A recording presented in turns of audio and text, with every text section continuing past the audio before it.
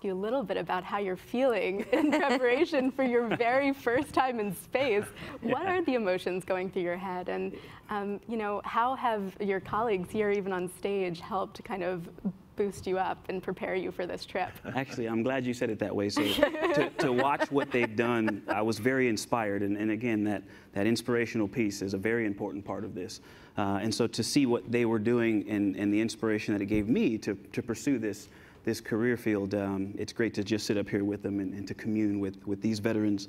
And then just being assigned to my first mission, period, was amazing. And then to add to it, I'm a test pilot. In the Navy, I flew the Hornet and the Super Hornet and got to test out software and hardware. And so to fly a new spaceship is just, that also is a dream. And so to combine them, I kind of feel like I'm getting more than my fair share, you know? But it's awesome. Training for space is great. And flying on and off of a carrier is one of the most amazing things I've done in my professional life. So I really hope that launching into low Earth orbit, it beats that.